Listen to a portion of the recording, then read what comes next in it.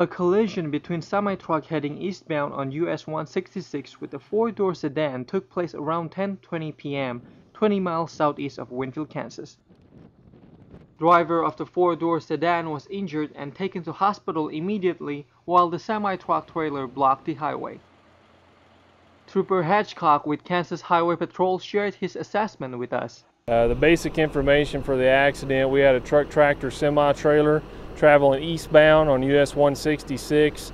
A small green passenger car made a U-turn on the highway, and the truck tractor semi-trailer collided with the green car in the middle of the roadway, and we're still kind of conducting the accident investigation. Reporting for Winfield Courier, this is Vincent Butera.